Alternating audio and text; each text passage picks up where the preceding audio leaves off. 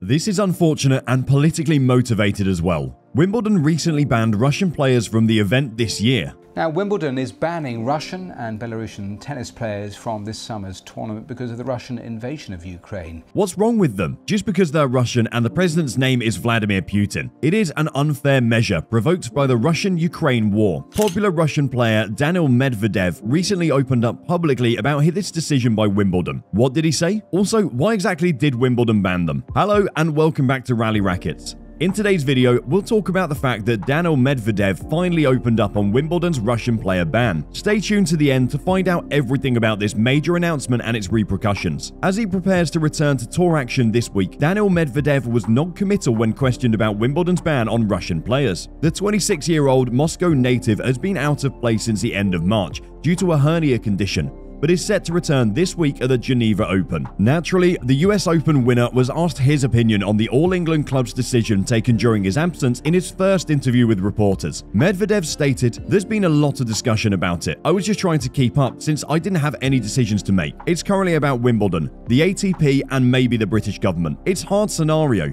And as with every circumstance in life, if you poll 100 people, everyone will have a different perspective. I'll be thrilled to play at Wimbledon if I'm able to.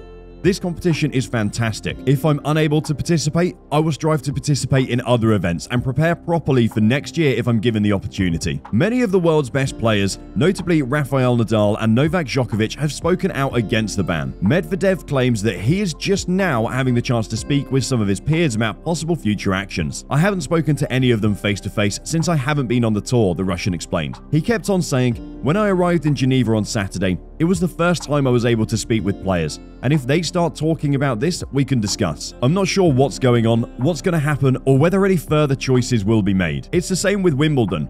I'm not sure if this decision is 100% correct, but it's made." Medvedev added that because of his downtime, he's been closer to developments in Ukraine. "I had some time to follow what was occurring because I was working hard on my recovery," he explained. Experts believe that, despite its good intentions, Wimbledon alone will not settle the Russia-Ukraine conflict. The All England club, which organizes the only Grand Slam tournament held on grass, said on Wednesday that players from Russia and Belarus will not be able to compete at Wimbledon this year. Wimbledon is the first tennis tournament to exclude participants from Russia, which launched a military invasion of Ukraine in February, and Belarus, a close Russian ally. The Davis Cup and the Billie Jean King Cup, two international team tournaments, have barred teams from these nations. Given the championship's global profile in the UK and around the world, it's our responsibility to contribute to the widespread efforts of government, industry, and sporting and creative institutions to limit Russia's global influence throughout the strongest means possible," the club said in a statement. A tennis event is unlikely to influence Russian President Vladimir Putin's decisions. However, it isn't the purpose. Rather, a Wimbledon ban adds to the lengthy list of political and economic penalties imposed on Russia. It also might push Putin to alter his course. Excluding Russian players from Wimbledon would not influence the result of the conflict literally, but it would convey a very powerful symbolic statement, says Margarita Balmaceda, a Seton Hall University professor of diplomacy and international relations. With Russian players barred from Wimbledon, the Russian public is once again reminded that Putin is no longer capable of ensuring Russia's international standing. Putin has sought to stretch his influence via sports, according to Balmaceda,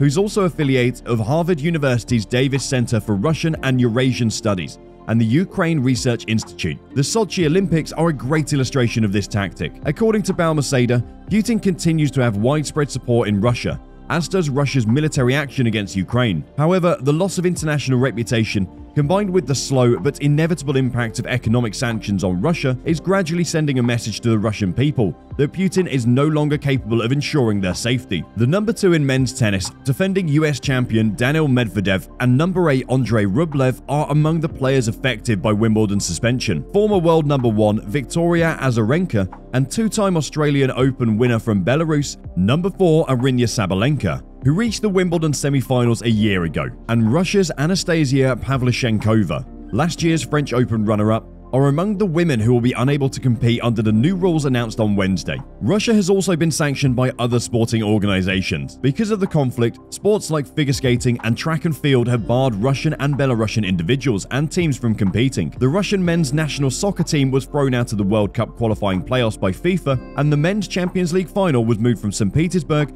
to Paris by UEFA. The All England club cited guidance set out by the United Kingdom government as a factor in its decision to impose the ban. The United Kingdom has taken a hard line against Russia, sanctioning, for example, Chelsea Football Club owner Roman Abramovich, a Russian oligarch who is under pressure to sell the soccer team. Russian and Belarusian athletes will be able to compete in the French Open, which begins on May 22nd. The United States Open is adopting a cautious approach. The USTA said in a statement that it acknowledges the difficult choice made by the All England club to deny entry from Russian and Belarusian players to the Wimbledon Championships in response to the unusual set of circumstances concerning their government's instructions. At this moment, the USTA has not made a judgment on Russian and Belarusian players competing in the 2022 US Open. We oppose Russia's unwarranted aggression against Ukraine, and the USTA has and will continue to provide humanitarian assistance to the Ukrainian people. While Wimbledon has taken unilateral action against Russian and Belarusian players, the ATP and WTA, the sport's governing organizations, have spoken out against the ban. Both tours haven't let Russian and Belarusian players compete under their national flags,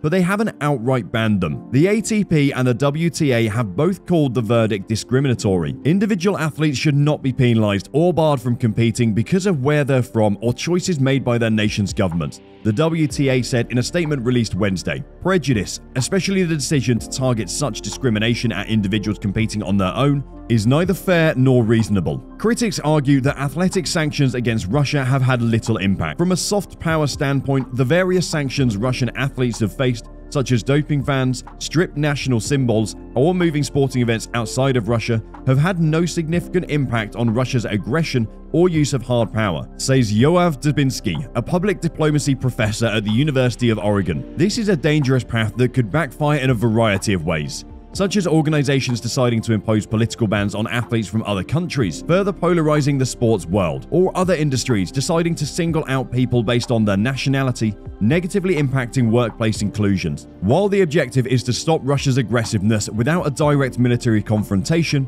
such moves may have unforeseen repercussions. However, Dubinsky recognizes the ban's potential benefits. This appears to be an attempt to increase international pressure on the Russian leadership to end the crisis in Ukraine without resorting to military action, Dubinsky argues. Although this is a flawed excuse if the aim is to avert World War III, a few athletes competing in a tennis tournament is a minor price to pay. It doesn't matter how prominent it is or how well known the players are. Wimbledon's decision reminded Lindsay Krasnoff, a research associate at the SOAS University of London Centre for International Studies and Diplomacy, of the International Olympic Committee's apartheid-era ban on South Africa. Many other factors, such as boycotts by a variety of international corporations and so on, put pressure on the South African leadership to eventually reverse that policy. Krasnoff adds, "I regard the Wimbledon announcement in the same light. I feel bad for the players involved. However, when it comes to sanctioned packages, the global sports world's response, the quick withdrawal of the Champions League final, and the exclusion of the Russia from the World Cup qualifying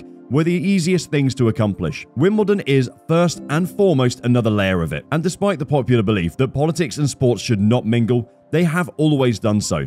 That's something we've always known. So with this, our video has come to an end, but we will return with some new and exciting videos in the future. Until then, please ensure that you enjoy our video by hitting the like button. Also, share your thoughts and opinions in the comment box below. Don't forget to click the bell icon to never miss an update from us. Thank you for your time. We hope to see you at the next one, and until then, peace.